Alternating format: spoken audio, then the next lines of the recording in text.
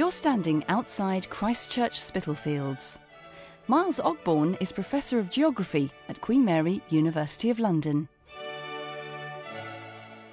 This church is one of the huge total, really, of 50 new churches that are planned in the early 18th century under an Act of 1711 to really put the Church of England into places where it's felt it's not effectively acting. Places like Spitalfields, in Greenwich, Deptford, on the Strand, in Bloomsbury.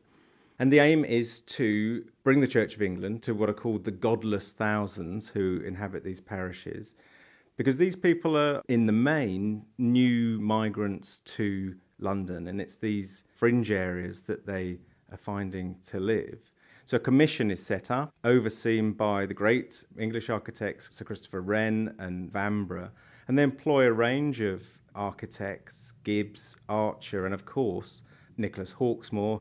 And it's probably Hawksmoor's contribution to this that's best known, and I would say it's Christ Church Spitalfields that is the most dramatic. It was paid for by a tax on coal coming into London.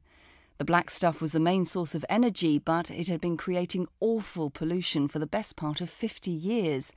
This is John Evelyn writing in 1661. Her inhabitants breathe nothing but an impure and thick mist, accompanied by a fuliginous and filthy vapour, which renders them obnoxious to 1,000 inconveniences, corrupting the lungs and disordering the entire habit of their bodies, so that catarrhs, coughs, and consumptions rage more in this one city than in the whole earth besides. We're heading down Fournier Street next, which runs along the side of Christ Church. Stop at the junction with Wilk Street.